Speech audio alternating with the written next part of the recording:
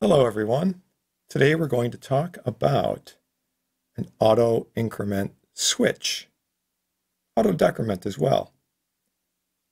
If you haven't watched the video on round robin switch, you should look at that first because this is based on that idea.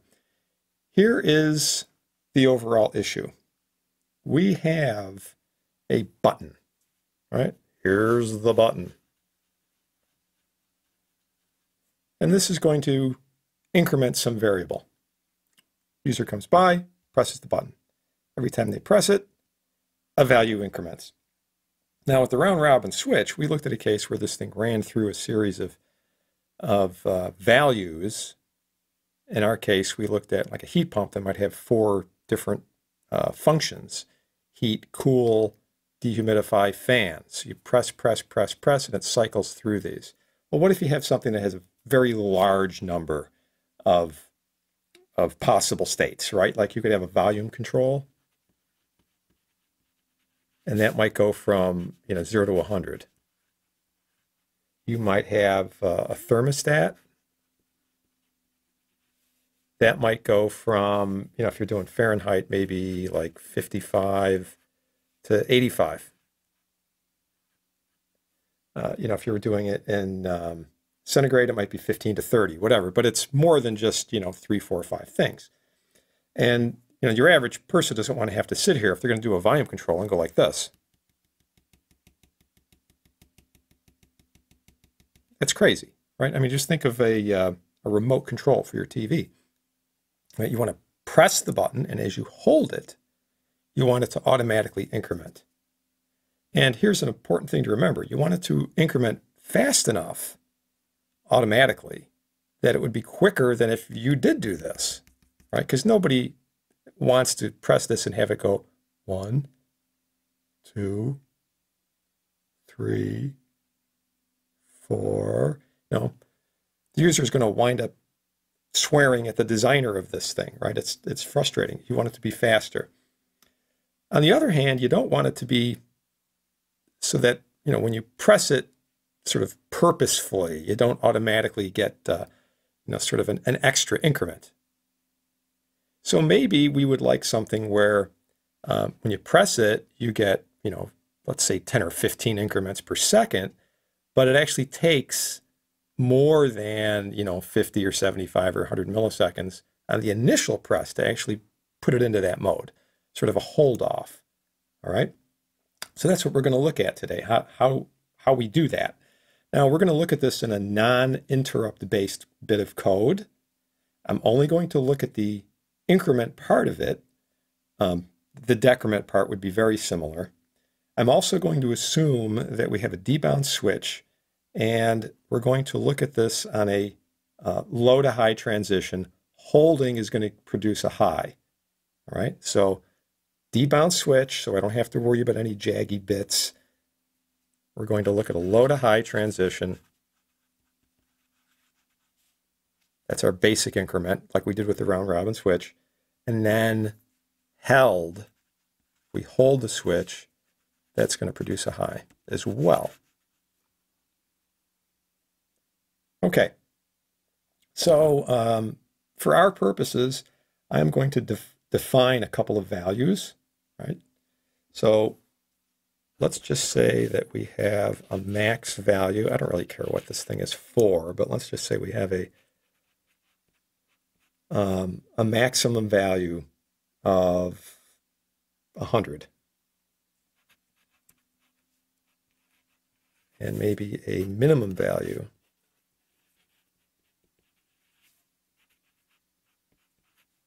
of 40.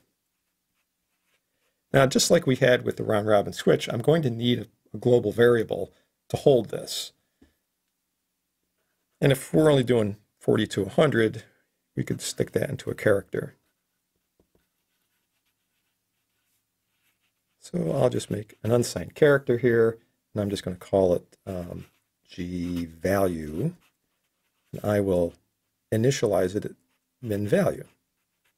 Now you could have some other default, but that's just what I'm going to do. Now I'm going to need a couple of more variables over here, just like we had again, with the round robin switch, I'm going to need to keep track of the prior button state.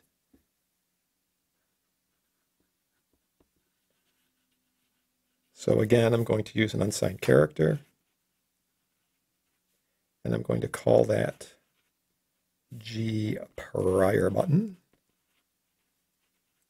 And we'll initially say that that's off.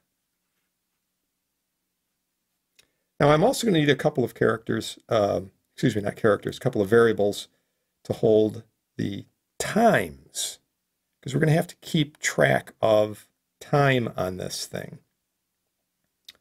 So those are going to be longs, unsigned longs. Because after all, there's this timing for the auto increment and so forth. So I'm going to have an unsigned long. I'm going to call that start time.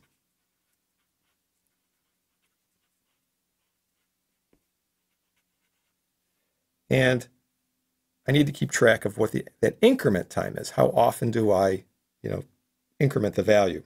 I'm going to call that repeat milliseconds. MSEC for short. All right. Now, what are those values? Let's define a couple things.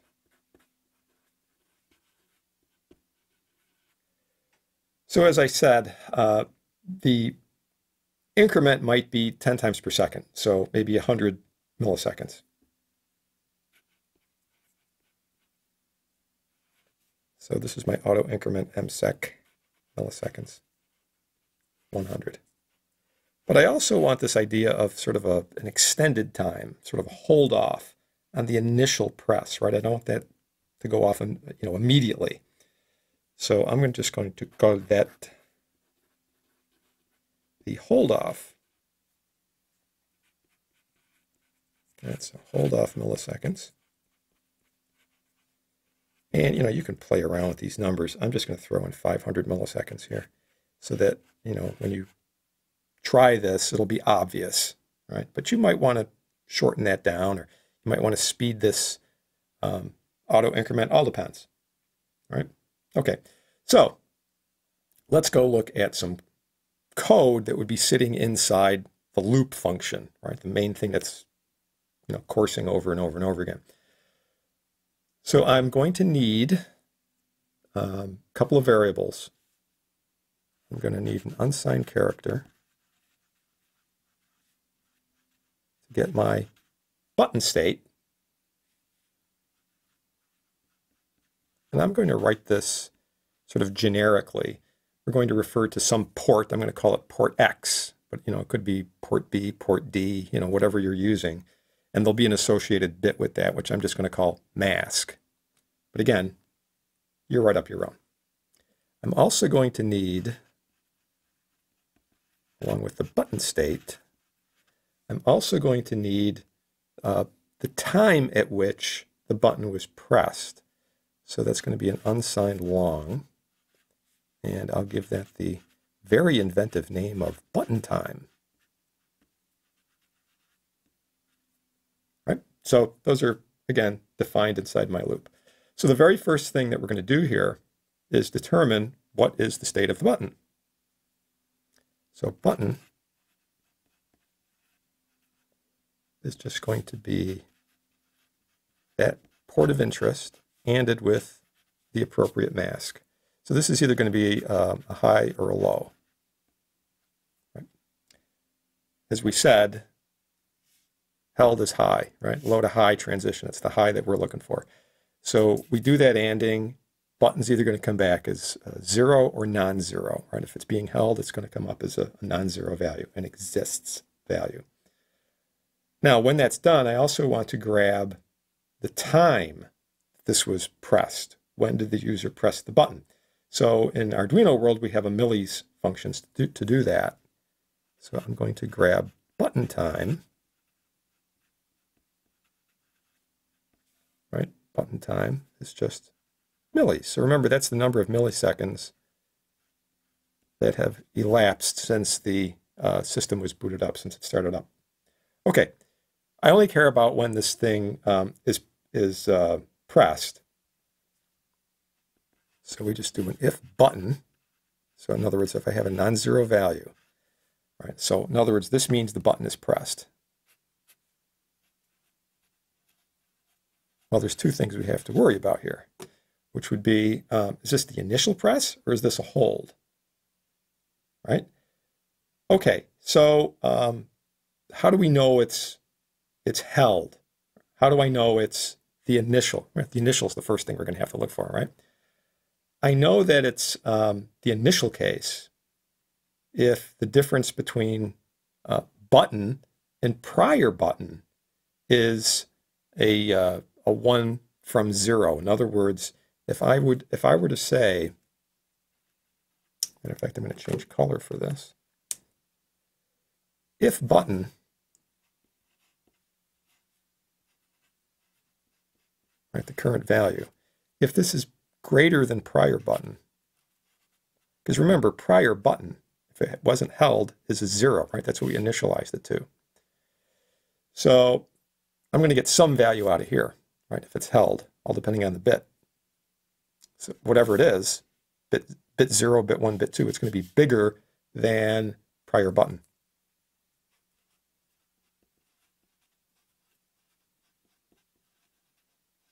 Right? If that is the case, then we know that this is the initial edge, right? This is the transition. Now, alternately, because you've checked to see that it's pressed separately, you could just say if not prior button.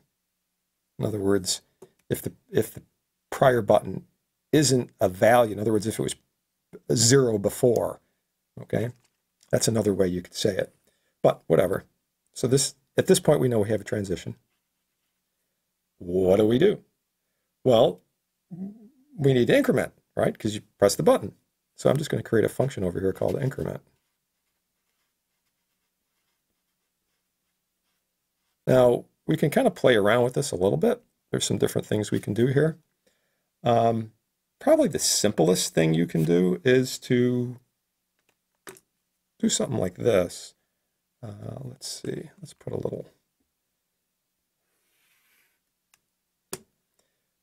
So I'm just going to come over here and sort of write up my little increment function. This would be the simplest thing you could do.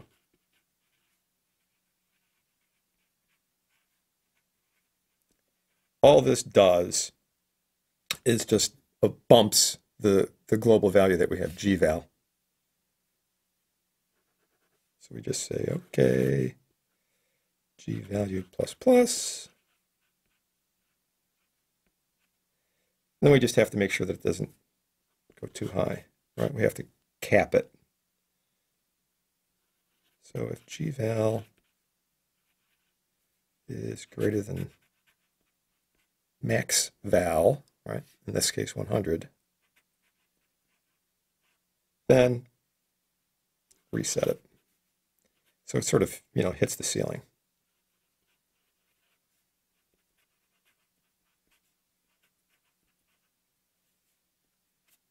That's your function. Now, there are some modifications you can do here that are a little nicer. So, for example, alternately, you could have something where instead of passing no variable, you could pass in an integer value, right? So in other words, your increment could look like, I'll just call it I. And then instead of just doing an increment, you would say, g value plus I. This has a couple of advantages. You could pass in a negative value to get a decrement. Of course, you would have to put in a lower bound. In other words, if g value is less than the min value, g value gets min value. Right? You'd have to put that in as well. The other thing that this would do for you is that it's possible to create sort of a high gear. In other words, if you hold it for a couple of seconds, you're getting this maybe 10 iterations per second. But if you hold it for a couple of seconds, maybe it jumps up to 20 20 or 50 or 100 auto increments per second, right? So it kind of goes, once, hold, tick, tick, tick, tick, tick, tick, tick. You hold it enough, tick, tick, tick, tick, tick, tick, grrr, so you can get this like super high speed, which would be great if you had a really large range of things that you had to adjust across. Okay. All right. So whichever way you want to do it, I'm just going to leave it in this very simple way. Right. So you understand what's possible here. In any case, so we increment it. And then what I need to do is record the start time. In other words, when the person hit the button. So we would say that G start time gets button time. In other words, the thing we recorded up here.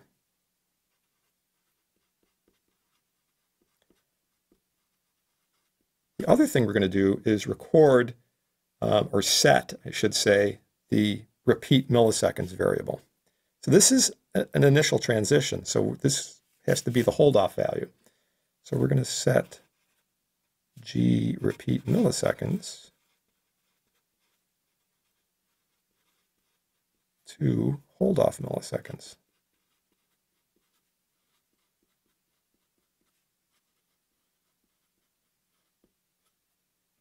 Okay, beautiful. All right, else. Well, what is it? It's not the transition. This is just held only. This is so colorful. All right, so what's happening in here?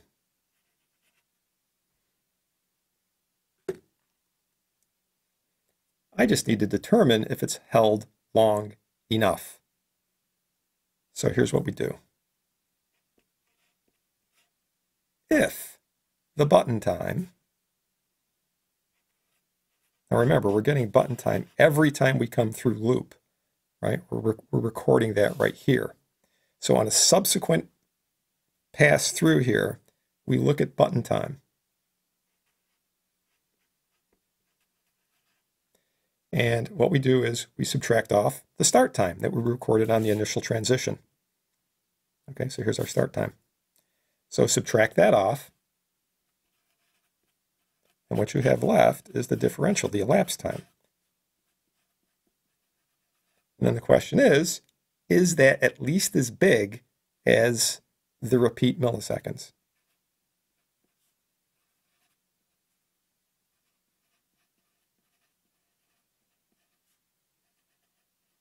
Now don't check to see if it's equal, because there's no guarantee that this is going to come out, to be smack dab right on. It might just jump over it. So do a greater than or equal. If that's the case, then we've reached this auto increment stage, in which case what we do is increment.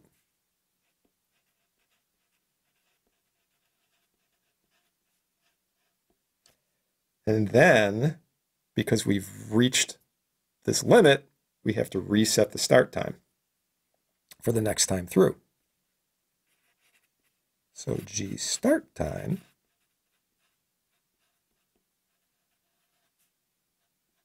is going to equal the button time that we picked up over here. And because we're now in this held version, we're no longer in the initial thing, right? The initial transition. We need to sort of bump up from hold off to auto, right? The higher speed version. So G repeat milliseconds turns into auto milliseconds.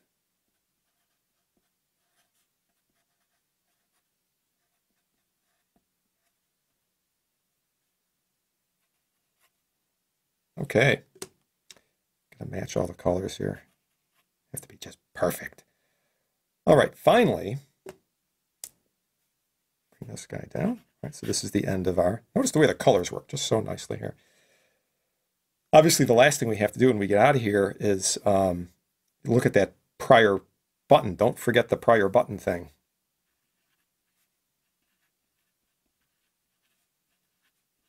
that gets the current value of button.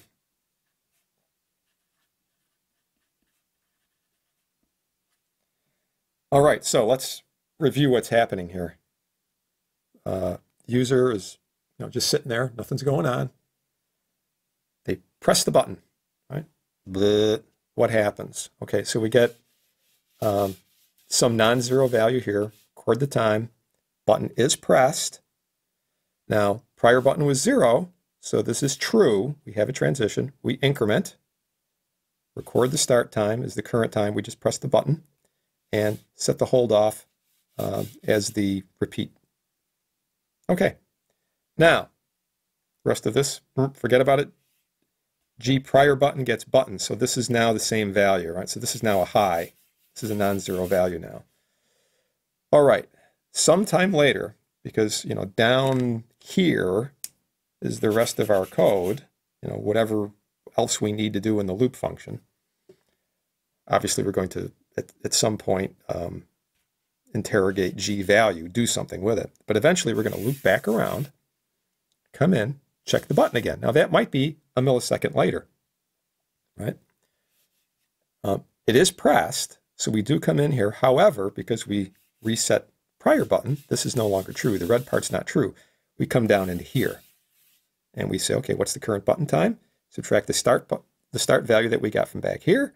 If it's not bigger than this, don't do anything. Just reset the prior button, right? So again, that's going to be high. The person keeps holding. Well, maybe they only hold it for 300 milliseconds. They take their finger off. Okay, so it comes around. This is no longer true. Button's no longer true, so none of this happens. Prior button gets set to button, so it goes back to 0. We're back to where we were initially. And guess what's going to happen? Well, eventually they're going to hit the button again. This goes high. We do all this, right? Eventually, if they keep holding, this will be true, and it'll be long enough. In other words, after several iterations through this thing, where maybe it's a 2 millisecond difference, a 5 millisecond difference, a 27 millisecond, and eventually we're going to get up to this point where we've exceeded the repeat milliseconds. So we'll increment it, reset the start time to when I just hit the button, and now we drop the repeat milliseconds to 100 in this case instead of the initial 500. So now they're going to continue holding. So now it comes back around again. Button is still non-zero, it's still true, but it's not the transition. We come back into the purple here. And because we've reset the value of the start time, right, we bump that up to the next 500 milliseconds later, basically. This probably is going to be true. So nothing happens until we wait for 100 milliseconds. And when it hits that 100 milliseconds, we'll increment, reset the start time again, right, to the last value, and this just keeps on going. So as long as we hold it down, every 100 milliseconds, this will be true. We'll increment, reset that, so we get another 100 millisecond count up, and we just keep on going. Eventually, the person takes their finger off, okay? Prior button goes to 0, and then everything is reset, okay? So there's your basic idea. For a decrement, it's very simple. It's very similar, except obviously you would have a separate button for that. So you'd have a similar bit of code to look at a different, possibly a different port, but certainly a different mask there for the combo if you were using the same port. And again, like I said, you could make a more generic version of this increment, have like an increment decrement function. And if you wanted to do this like high gear thing, you could maybe, one possible way is to count the number of times you've done this. So maybe after 20 iterations of this, you would say, okay, time to go into high gear, and you would have this separate value that you would set instead of just sending off 1 or -1 for your increment decrement. You'd send off 5 or 10 or whatever was appropriate. But you do have to experiment with these. You don't just do what's easy to code. You want people to look at this and try it and see, well, does this work? Is this logical and sensible? Human factors, right? Okay, So there's a nice place to start and experiment with. You can check this very easily on your Uno by either over here, maybe toggling an LED or sending something back through the serial monitor so you could watch the numbers go up and down as you hold the button. Give it a shot.